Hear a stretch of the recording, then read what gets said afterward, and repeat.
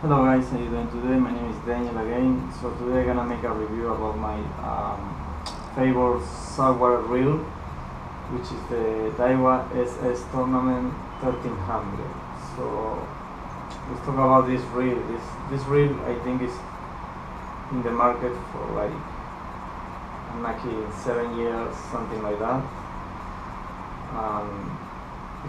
It's really good reel. So we're talking about this reel was made 7 years ago. It's only have 3 bearings, but it's really good. The drag is 15.4, weight 8.5 ounce.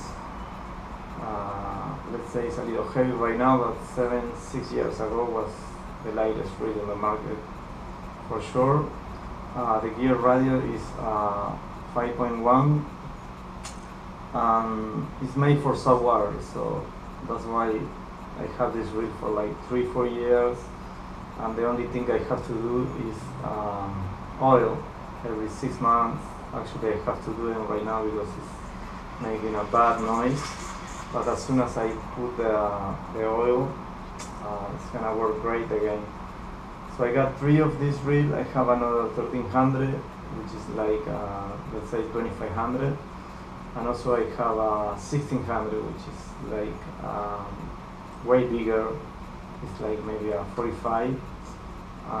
The drag is the same. The only thing changed is the weight is 11.5 ounce. The gear radius is 4.9, and this one is 5.1. So this reel was like $100, and to me was any penny, because like I said, so I'm using this reel for like 3-4 years, maybe more. I think more, 4 or 5 years.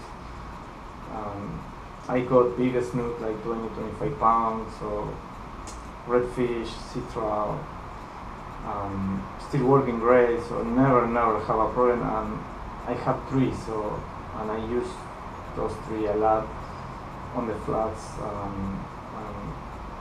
I don't know, for sure it's a good reel.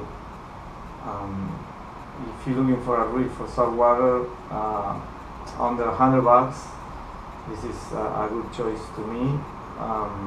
They don't make this reel anymore, so they changed. Now they have another reel like this one, but I can't remember the name of the reel.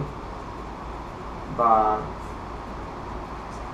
I can tell you guys, if you buy this reel, you're going to have a reel for many years.